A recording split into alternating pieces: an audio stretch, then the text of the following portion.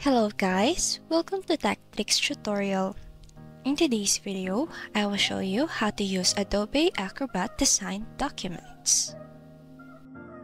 So first things first, what you're going to do now is to sign into your Adobe Acrobat and then go to eSign tab, this one right here.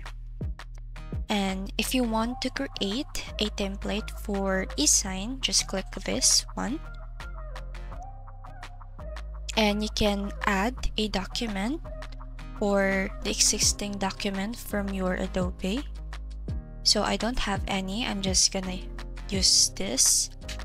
Now after selecting your document, you can edit your document right here.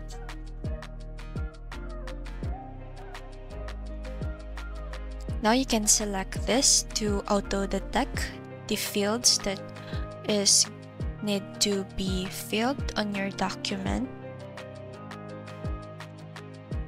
And here we have the signature, and once you're done you can just simply press the create button, and then after that we're going to request it to someone to sign this document. So we're going back to eSign tab and then go to request e-signature, this one right here, and then you can just simply select the document that we just did before, and then after that select your document and then continue.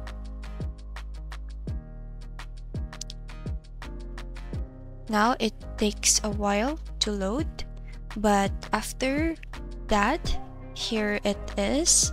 You're just gonna have to click the invite, and then that's it. If this video helps you, don't forget to like, comment, share, and subscribe.